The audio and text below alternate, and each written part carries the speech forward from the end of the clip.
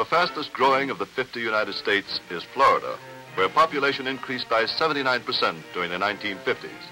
At a rate of 3,000 per week, new residents, attracted by a favorable climate and a rapidly expanding economy, are helping to make the Sunshine State a pace setter for the country's growth. A triple threat economy based on tourism, agriculture, and industry promises continued rapid growth in the present decade.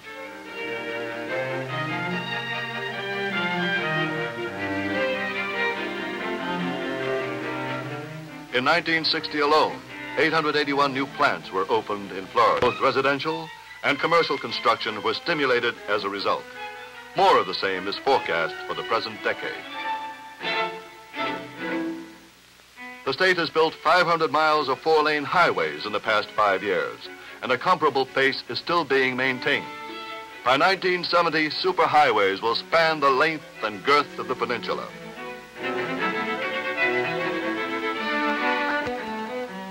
From shuffleboard to citrus to missiles, on every front, Florida is on the move.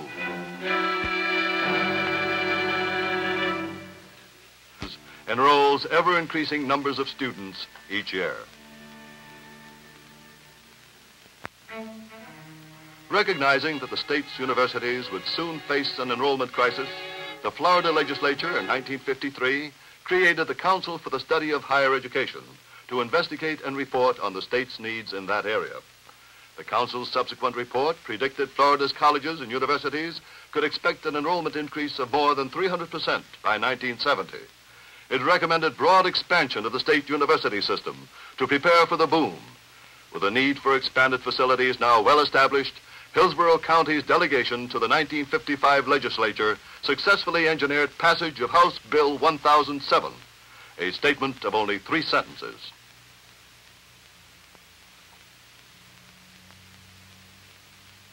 It said, the State Board of Education is hereby authorized to establish a state university or a branch of existing state university, and to have a study made as to the feasibility of such action.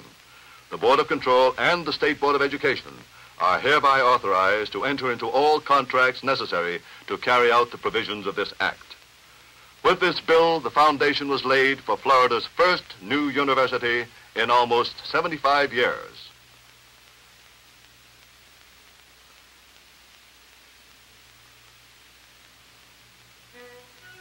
During the next 18 months, the State Board of Control, which oversees operation of Florida state universities, considered more than a dozen sites throughout the state as possible locations for the new institution. The Greater Tampa Chamber of Commerce, meanwhile, had organized a special committee on the university to promote its location in Hillsborough County. Finally, in December 1956, the Board of Control approved a site northeast of downtown Tampa. On December 18th, the State Board of Education, composed of the governor and members of his cabinet, passed a resolution accepting the proposed site. It called on the Board of Control to begin preparations for the university's opening in the fall of 1960. The first important decision concerning the university, its location, was accomplished. Now the massive job of development could begin.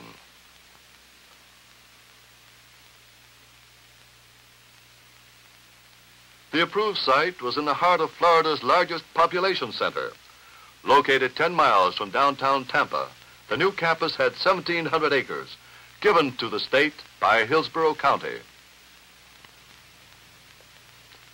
The Board of Control chose as the university's first president John S. Allen. Then of Indiana, Dr. Allen had been at Gainesville since 1948 as vice president and acting president. Previously, he had taught at the University of Minnesota and Colgate University, and had directed the New York State Higher Education Division. Establishing headquarters in the Hillsborough County Courthouse in August 1957, Dr. Allen began the awesome task of turning an $8.5 million appropriation and a handful of dreams into a full-blown university. He had just 3 years to prepare for the first class of students. Dr. Allen's first appointment to the staff was a librarian. Elliot Hardaway, assistant librarian at the University of Florida, joined the president in Tampa to begin the search for the vast array of volumes which would be so essential to the institution's success. As Dr. Allen entered into the planning of the university's physical plant, he had the services of a 5-man board of Florida architects, named by the Board of Control to assist him in an advisory capacity. Visiting the University of Florida and other institutions around the state, Dr. Allen and the state architects inspected library facilities, classrooms, and laboratories. They observed many features which might be incorporated into the new campus design. With this experience, the architects entered into a contract with the Board of Control to design the first 5 buildings for the institution. In this way, it was possible for the buildings to have certain features in common. They would have a personality readily identifiable with the university, while at the same time retaining their overall individuality. Special effort was also made to design buildings which could be used for a variety of purposes the first few years. Later, they could be converted easily to their ultimate function when the need arose.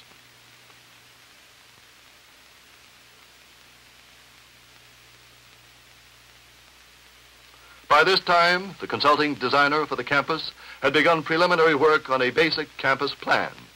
With the boundaries of the campus now determined, this plan was the first visual presentation of the institution to be created, and also served as a guide for orderly development of the buildings in sequence. The early sketches were helpful in giving the legislature a broad impression of the scope of the university for which it was being asked to appropriate funds. Continuing their frequent meetings, Dr. Allen and the consulting designer eventually developed a comprehensive plan for the entire 1,700-acre campus. The plan featured buildings grouped according to use around the central mall, with streets and parking areas located along the periphery. With occasional modification, it would serve as a general guide for the wise use of the land. On October 22nd, 1957, the State Board of Education officially named the new institution the University of South Florida. To direct the academic program of the University of South Florida's 4 colleges, Dr. Allen attained the services of 4 outstanding deans. Dr. Gene A. Battle from Florida Southern College for the College of Education.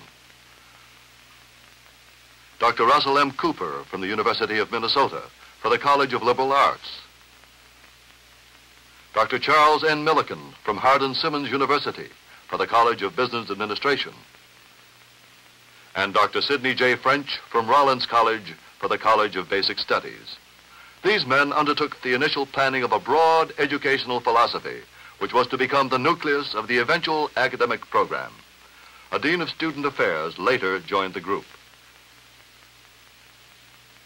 Dr. Allen and his staff were now located in headquarters downtown, and the pace of planning increased. The small group of University of South Florida administrators spent many evening hours explaining the project to high school classes and civic groups in the area. In all, they made more than 300 talks in the months leading up to the opening of school. By this time, architects' models of the first 5 buildings were being shown to the public. The University Center, the Administration Building, the library, the Teaching Auditorium Theater, and the Chemistry Building served as vivid illustrations of what was to come. Dr. Allen continued his meetings with a group of architects to review final plans before construction was begun. On his permanent staff now were University Business Manager Robert L. Denner from the University of Florida and Clyde B. Hill, campus engineer, who assisted Dr. Allen in the non-academic aspects of the planning program. One of their first assignments was a visit to the campus site, overgrown with palmettos, stubby trees, and high weeds. Soon it would be converted into a small but thriving city of buildings, streets, parking areas, and people. 2 years now remained before students and faculty would begin the traditional search for knowledge.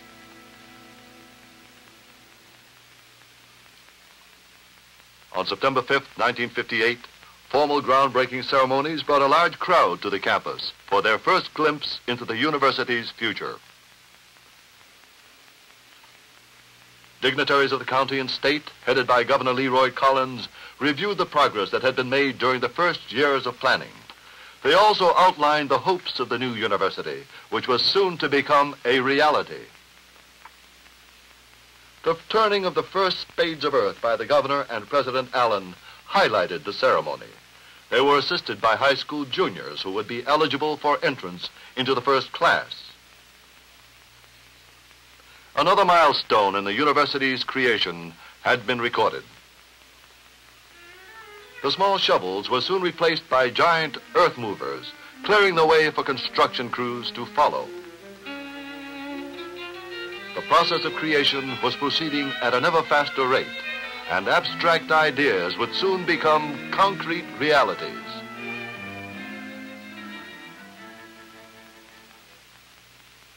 As the months passed, the university's administrative staff continued to expand. At daily planning sessions, they were confronted with an endless line of problems, ranging from selecting a faculty to choosing and purchasing equipment.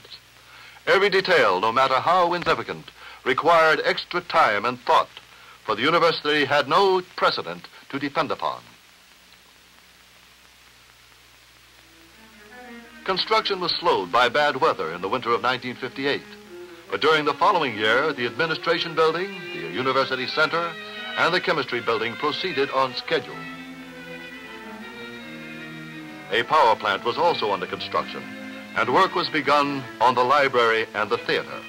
These buildings would form the nucleus of the physical plant. Dr. Allen and members of his staff visited the buildings frequently, discussing last-minute details with the contractors and reviewing progress on the overall program. Later in the year, characteristic features of the buildings began to appear. Sandstone brick, white concrete columns, windowless walls on the east and west, and decorative concrete sunscreens gave each of the buildings identification. By the spring of 1960, palm trees were replacing palmetto clumps, and the administration building, first to be completed, was ready for occupancy. And now it was moving day from the Plant Avenue office, and a grateful staff celebrated the long-awaited opportunity to abandon the temporary headquarters, which was now bulging with files and staff personnel. The final months before opening would now be spent on the campus.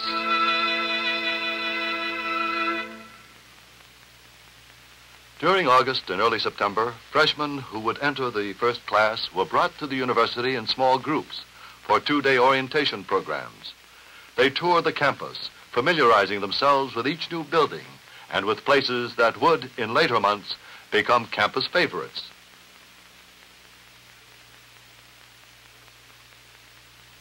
The students also took extensive tests, the results of which would guide the faculty in advising and scheduling of classes.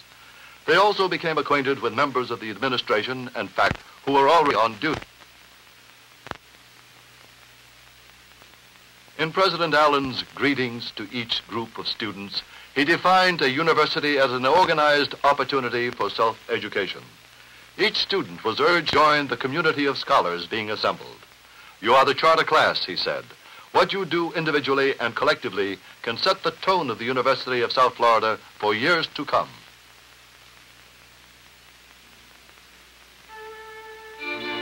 On September 26, 1960, the long-awaited dedication day was at hand. More than 7,000 persons, including 2,000 members of the charter class, gathered to honor the occasion.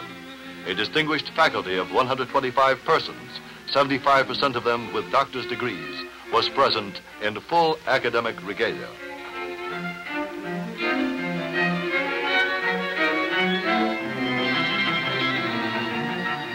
Governor Leroy Collins, whose administration had spanned the university's development from drawing board to dedication, called it a day of joy.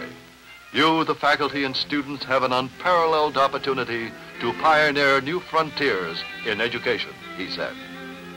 The faculty, carefully selected from institutions across the nation, looked on as J.J. Daniel, chairman of the Board of Control, placed a silver medallion replica of the university seal upon the shoulders of John Stuart Allen, formally installing him in the office of president of the University of South Florida. The institution was now officially in operation. Through the concerted efforts of literally hundreds of educators, public officials, and private citizens, the University of South Florida had become the first completely new state university to be built in the United States in the 20th century.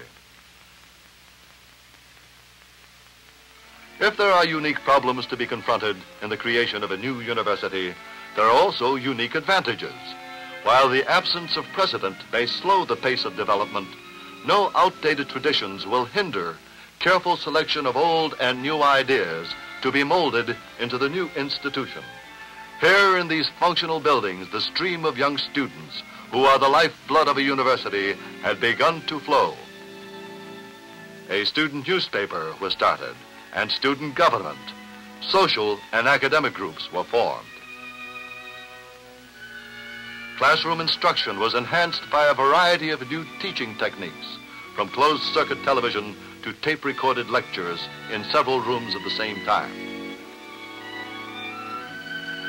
In the library, the laboratories, and the lecture rooms, a new venture in higher education was underway. At the University of South Florida, the accent was on learning, and 2,000 freshmen, looking ahead to the first graduation ceremony in 1964, had already begun preparation for that day. Under the guidance of its first president, the university had begun to assume its responsibility in the search for truth, the dissemination of knowledge, and the building of new traditions. Dr. John S. Allen could look with pride at the University of South Florida, which stood as a tribute to far-sighted planning for the future by the citizens and servants of Florida. In the span of just 5 years, a university was born.